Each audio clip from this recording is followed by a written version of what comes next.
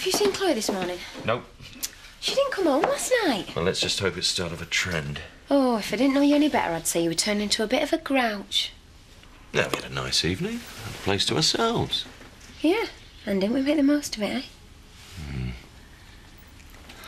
Actually, Jack might walk in, eh? I doubt it. Why? He's resigned. What? Well, I can't say I'm exactly pleased about it myself. What did you do, Chris? No, it's a point of principle. And as you don't have any, I'm assuming you mean his. He's too proud for his own good. He backs himself into a corner where he has to resign or admit that he's in the wrong. He's the best estate manager we could have. He's an ex-farmer who, without a job, won't know what to do with himself. He'll be back. Trust me. Well, I'm popular today. Why, who else has been round? Brian, funnily enough. You're not telling me he's after your job already? I think I better not get involved in that one. 'Cause I was hoping I could go back and tell Chris that it's not available.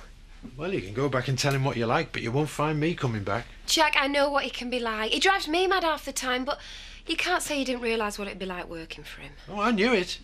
But I thought I could bite my tongue for the sake of the money. I've learned different. Right. And what are you going to say to your kids now when you've nothing coming in? Not your problem, I'd have thought. Look, Jack, I understand you. We're from the same side of tracks, you and me. Are we?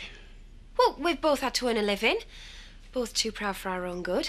And I know Chris isn't the most sympathetic when it comes to you farmers and what you've had to put up with, but you know as well as I do.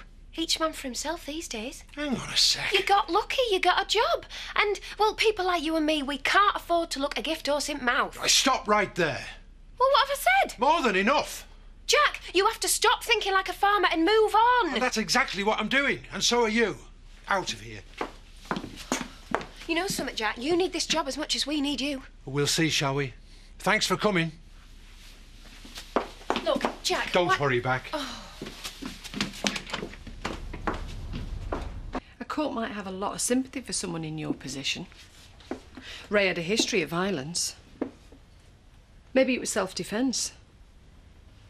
Maybe you'd feel better if you told me exactly what happened. Louise, what are you thinking? I'm thinking, are you going to charge me?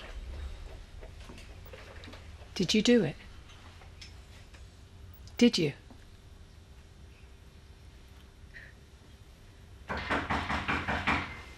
Leave it. Louise.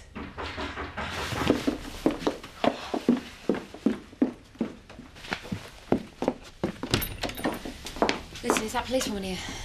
Yeah, but... I saw your car. My husband said you'd been looking for me. I'm in the middle of something. Yeah, I know. But I've got some information that I think you might find interesting. And you couldn't be mistaken about the time? I remember, 'cause when Louise walked in the kitchen, I had just put some mince pies in the oven and they needed 10 minutes. That was definitely 5:40. And I presume that's exactly how you remember it too.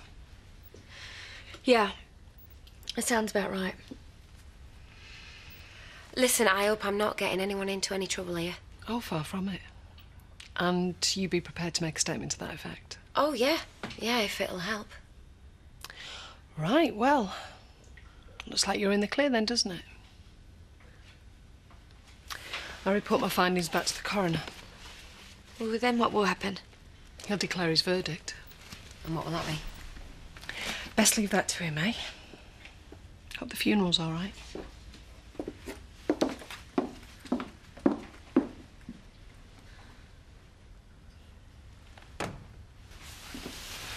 What happened? Well, I think she's going to get away with it. I don't understand. What have you done? Well, I saw that Dove's car was still parked outside. Didn't think you could hold her off for much longer. So you got Charity to come and lie for me? Oh, would you rather I hadn't? Why would you do that for me? Because Ray was scum. The things he did, he threatened me more than once, you know. I'd have done exactly the same if I'd been given the chance. And what is it that you think I've done? Ray was stalking you. Kind of makes a weird sense now. He was mad. Don't talk about him. Look, Louise, I am on your side. I'm not going to tell anyone. Our little secret safe. Just the three of us. He loved me. Oh, please. He deserved it. You wanted him dead. It happened. I didn't want him dead. It was an accident.